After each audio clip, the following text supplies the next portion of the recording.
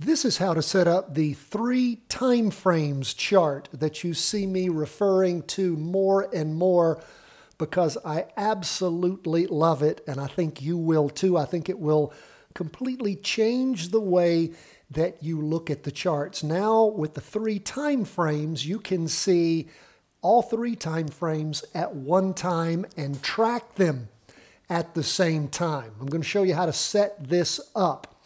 Now, this is just a regular chart. If you just call up a new chart, all we have here is the standard candlesticks. There's nothing else on here. So the first thing you do is go to Candlesticks, highlight that. Don't use the regular candlesticks. Go down to the Heikin Ashi candlesticks. That's what we like to use. And you can see these beautiful Heikin Ashi candlesticks. I've tricked mine out a little bit.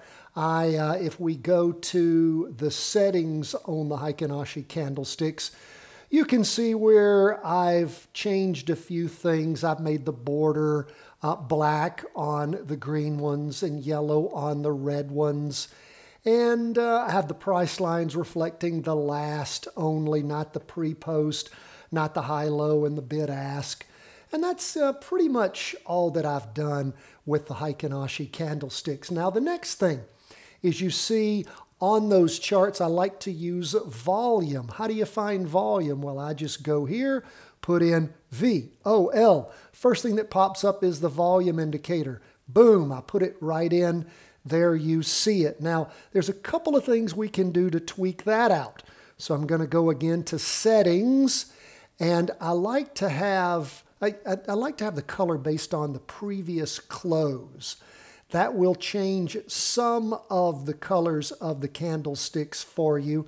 I like tracking and knowing what the previous close was. So instead of it always being green if they're up candles or always being red if they're down candles, which is the way it's typically set up, it'll base the color on the close of the previous candle, which is helpful. And there was something else I wanted to show you there too. Let me go back to settings. Oh, I know what I like. I also like to have average volume.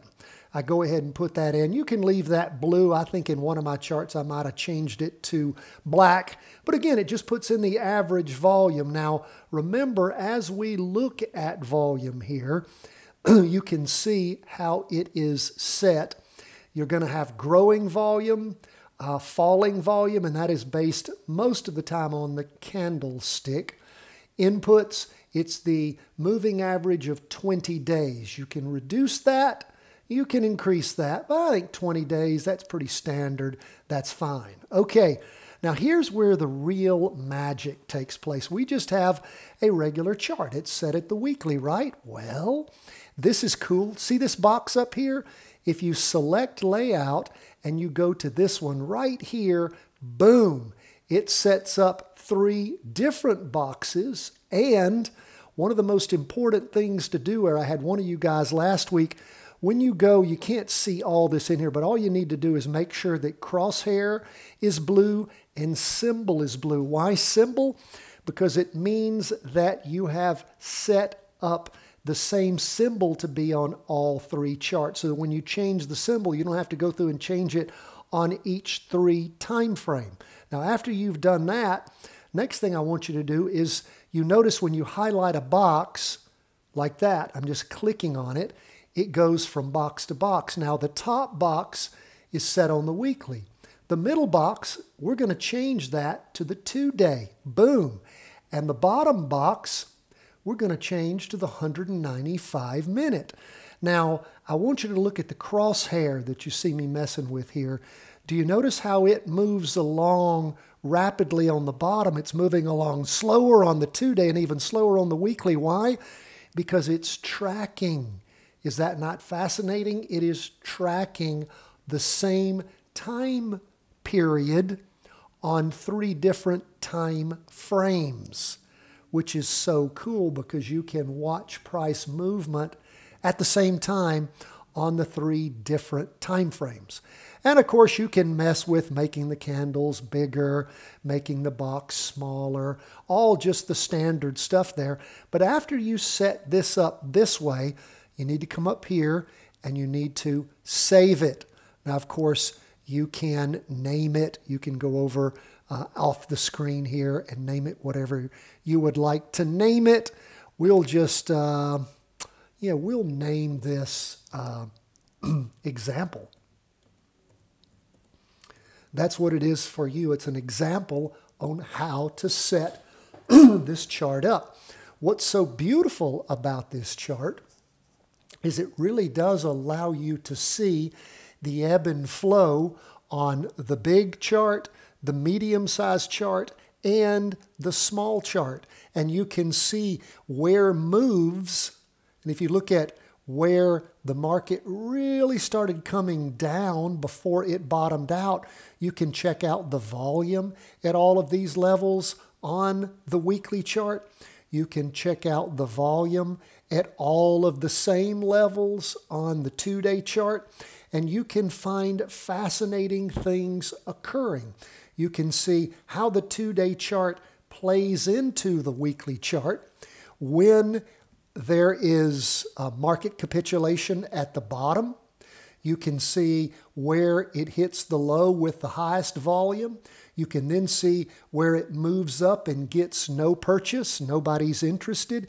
Then where it moves down and retests the bottom again with high volume there. And once it retests that bottom with high volume and things have capitulated, it starts to move up.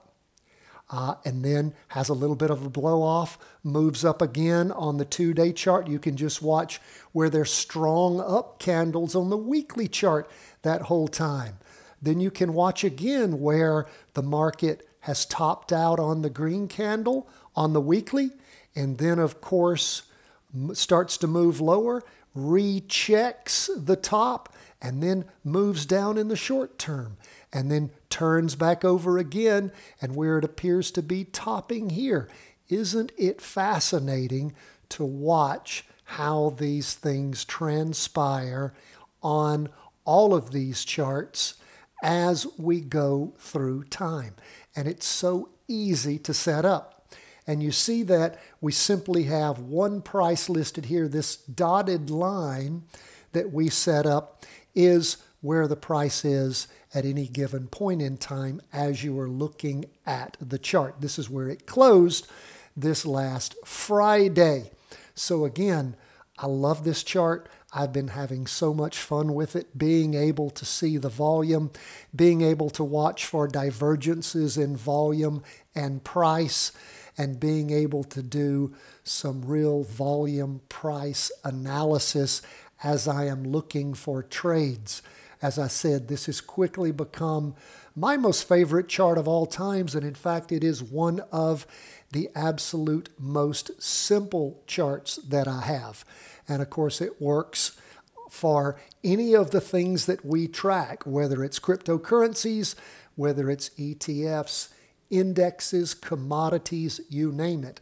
And of course, one thing that we love to fill in here, this is another thing that's really cool, is go to your trend lines, pick a ray, because I always like to set it up where I set a ray up, and then of course, we make sure that the ray goes out in time. So remember the rule for setting up a trend line, which is what this ray is bottom up, top down. So if the market's going up, you set it at the bottom. And if it's going down, you set it at the top of the candle. And the beautiful thing is you get to see when you do set it, and we are setting this, of course, on our biggest trend, which is the weekly. You get to see when the weekly trend line is broken on the 2-day chart, when it's broken on the half-day chart, or when it's simply moving up, as it does a lot of the time above the trend line, or of course, if we go ahead and reset this for that prior down move, you can see how often the market is below, the price is below, and then when it breaks through, going up. And of course, you're looking for market capitulation, you're looking for topping, all those kinds of rules that you have when you are doing trend following using both price and volume analysis. It is very, very helpful, and being able to see what that big trend is doing while you're analyzing the smaller time frames is just so incredibly helpful. And as you change this on one chart, you can immediately see anything that you change on one chart, it immediately reflects it on the other charts, where it is extremely helpful.